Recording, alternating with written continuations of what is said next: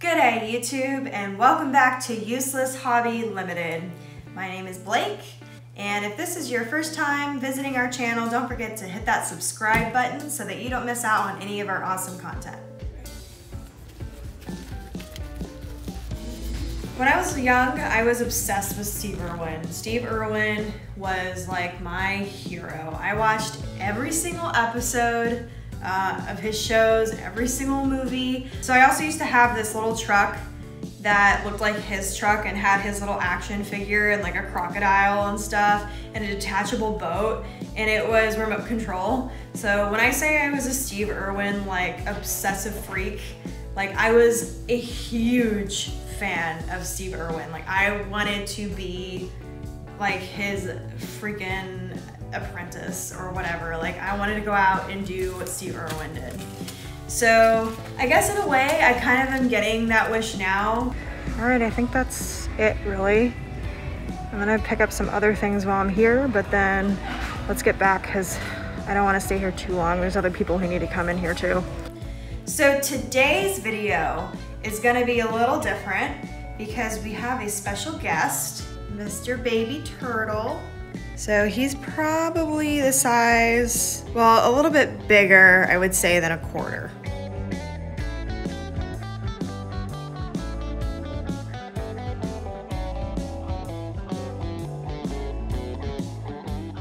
I'm taking Thatchy for a walk, and all of a sudden he stops and starts snooping something that I almost step in, which truthfully isn't all that strange or unusual, except for the fact that this time, the little thing that Thatcher was snooping ended up being a baby turtle. So little baby turtle was hanging out in the road. I picked him up because I was gonna go put him somewhere else. We have this area where we live where there's a big pond and then there's like a walkway that goes around the pond, and that's where a lot of the turtles hang out. He was kind of far away from that, so I don't know exactly where he came from, but he was not in a good place. He was either gonna get stepped on or run over. So anyway, I pick him up, and on further inspection, I come to realize that he's not in good shape. His shell was like so dark it was almost black, which means that he usually has algae or something growing on his shell. And then poor little guy was dried out, his skin was flaking, and poor little guy could barely open his eyes. So I brought him home and stuck him in a little container bigger than this one with a little bit of water. He drank some of the water, but then just kind of sat there. And honestly, I wasn't really sure if he was gonna make it or not.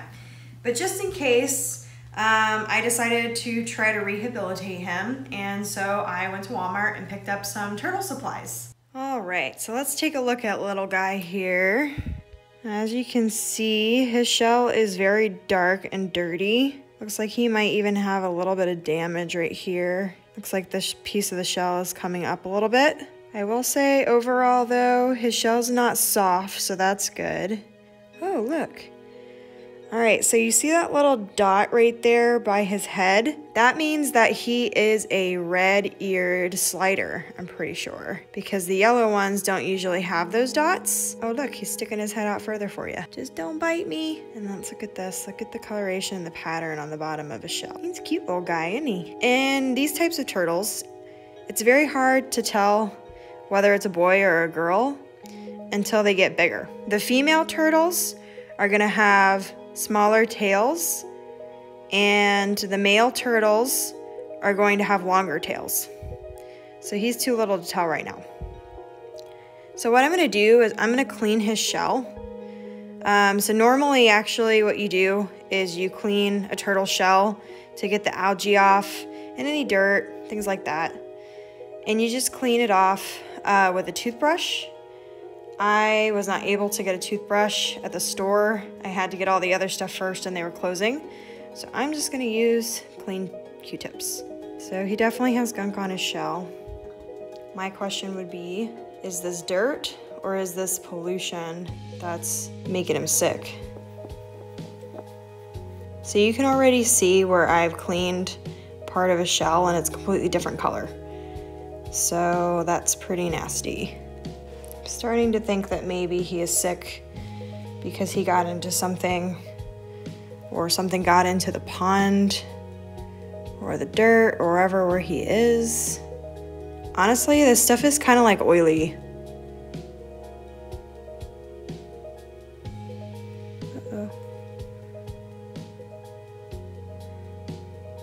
Oh, so see how his shell is moving? That's not good. Sorry, bud. I need to hold you differently. So I guess I take back what I said before about his shell not being soft, because right there it is soft. Ew, look at this one.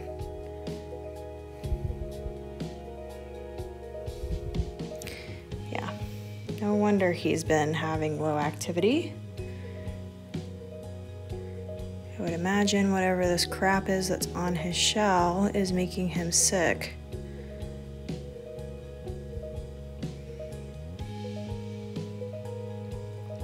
So I'm just cleaning him with water.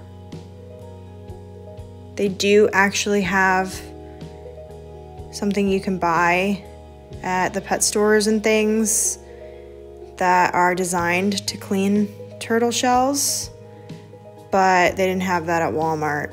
So this is gonna have to do.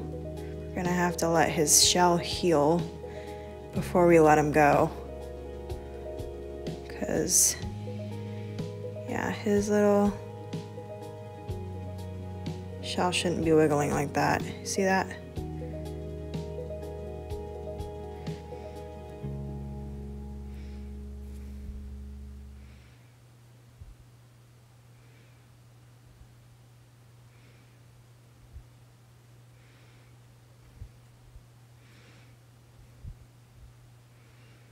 Yeah, whatever this is, I don't think is dirt.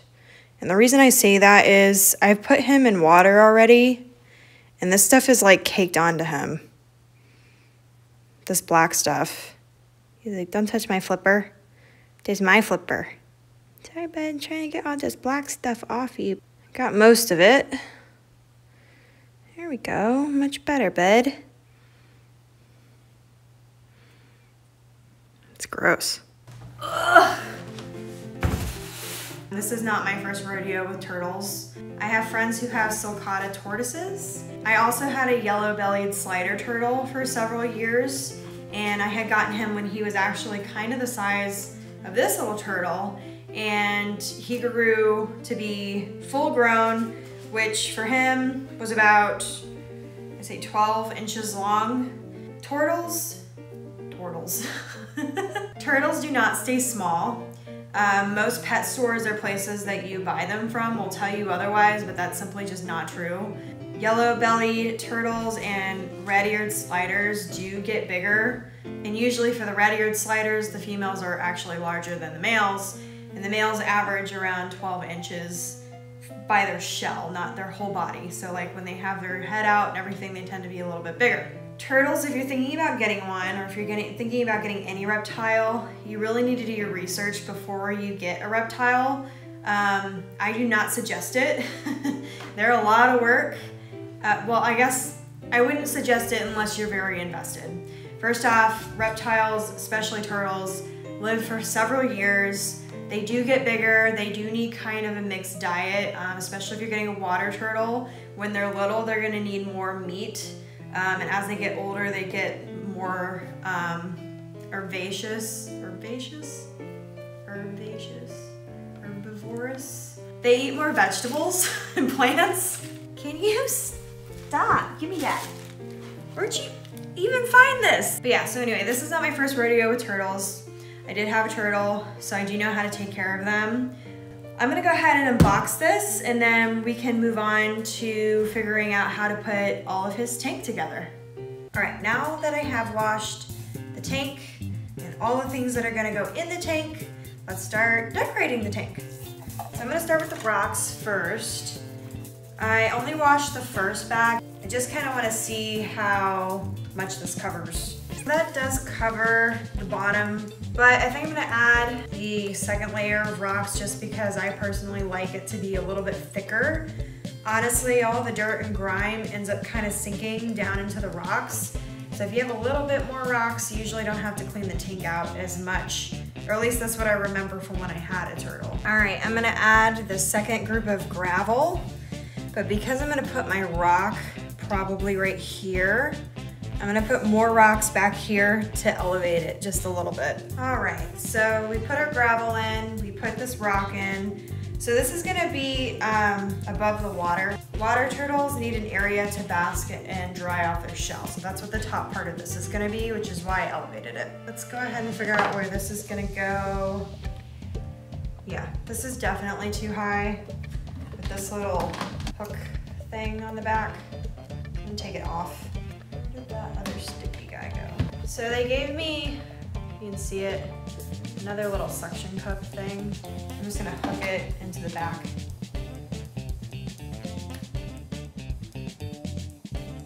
All right, never mind, I can't get it. So I'm just gonna see if it'll hold with the one. I really feel like I need the other one. Oh no, they both came out. Crap. Now I have to get at least one of them in. I didn't even fit these things in here.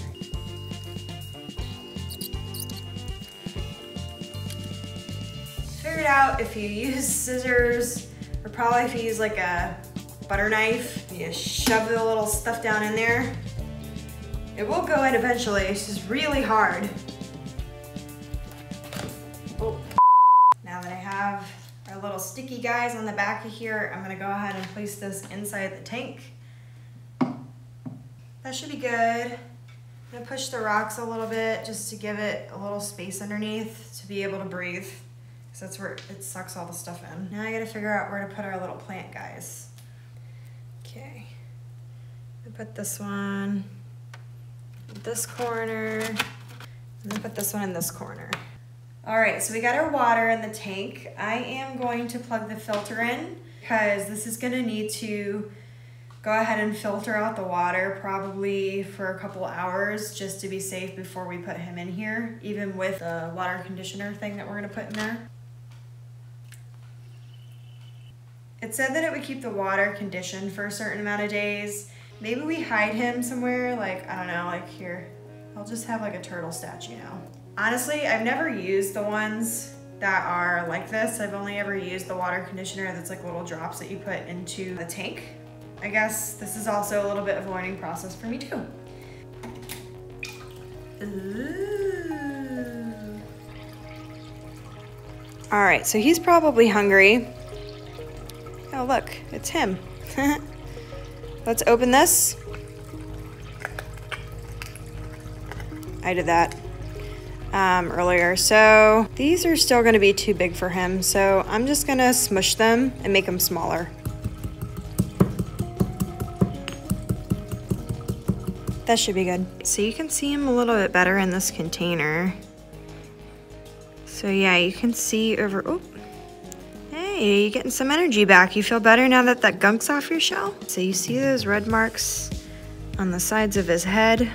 That's why I'm pretty sure he is a red-eared slider. So while his tank is getting ready, I'm gonna feed him because who knows when he ate last, and he's probably hungry. There definitely was something oily on his shell because the water that I just put in there for him is, like, it looks like it has a thin layer of grease floating on the top of it. I don't think he's figured out that there's food in there yet. Maybe if I put him in a bigger container, he'll realize there's food. It might take him a little while to acclimate. Maybe when he's in his tank, he'll eat. At least he's moving around now. He wasn't doing that at all earlier.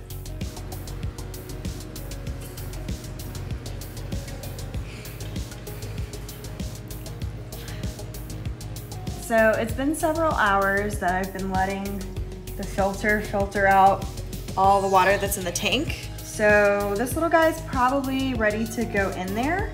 I'm kind of curious how he's gonna react. He's a lot more active now that we've cleaned his shell, so that's a good sign. So let's put him in there and see what he does. Come here, bud. Ooh, feisty.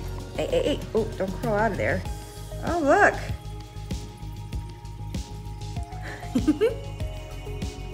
He's a lot happier.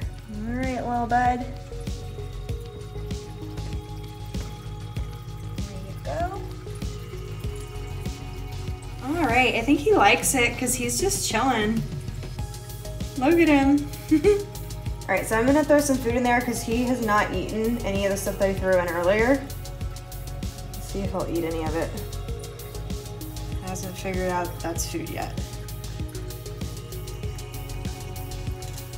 Honestly, I think he's just happy to have his own little space. I think that other plastic bin that I put him in was a little small, and I didn't put a lot of water in there because he didn't have anything to rest on. So he definitely seems happier now that he can swim. Man, he looks tiny in this tank.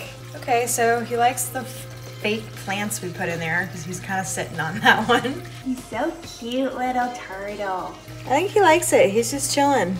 He's getting brave. He's exploring more. So he is moving around a lot more, which is a good sign.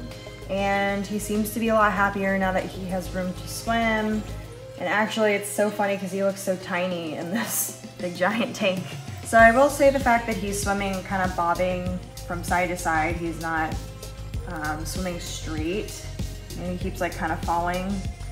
I think that either has to do with the fact that either his shell is still soft on the other side, so it's throwing his flotation off, or he just has not gotten his full strength back yet.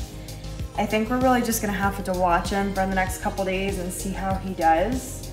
I am worried about his shell being soft in that one spot. Hopefully between the vitamins and things that I put into the water for him and the heat lamp, it'll dry his shell back out and he'll be able to heal from whatever like gunk was caked to his shell. But I would say he's not completely out of the weeds just yet. So the next thing that we need to do is we need to set up his heat lamp. Normally I would, since it's nighttime now, put the nighttime lamp on. But since I have not heated up the water and there's not a water heater in here for him and he's a baby, I'm gonna go ahead and put the main one on just so it can start getting him acclimated to the temperature change. Okay, so now we need to get his lamp put together. So as I showed you earlier, this is the box that has the light bulb. You can tell the difference between the daylight and the night ones, because daylight ones are going to be white or like clear, whereas the night ones are usually going to be red or black light bulbs. All right, so I'm just gonna screw this into his little lampy here. Now with my other turtle, I actually left the lid off, but since I have a cat, I don't know if Sully's gonna try to get into the tank. So probably best if we put the lid on for now. So these get really hot. This one is supposed to be a lower wattage. My turtles though, if you touched it would burn you, in which case it would actually be best to not have it resting on the top of the lid. I'm just gonna have to turn it on and kind of see on this one, to be honest. Oh, that's pretty bright. Yeah, I guess I'm just gonna have to leave it here for a little bit and see if it gets hot. If it gets hot, then I'm gonna have to figure out how to use the clip to get it up off of the lid. He's using a bit of camouflage. He's like, eyes hide. Thank you so much for watching this video all the way to the end. I'm looking forward to seeing how Turtles progresses. I guess we should probably come up with a name in the meantime, so we're not just calling Turtle Turtle. If you have ideas on what we should name the turtle, you should put it in the comments below. And if you're as big of a Steve Irwin fan as I am, then also comment crikey down in the comments below. We'll be giving updates on Turtles' progress soon. In the meantime, thank you for tuning in, and may the wind be at your back.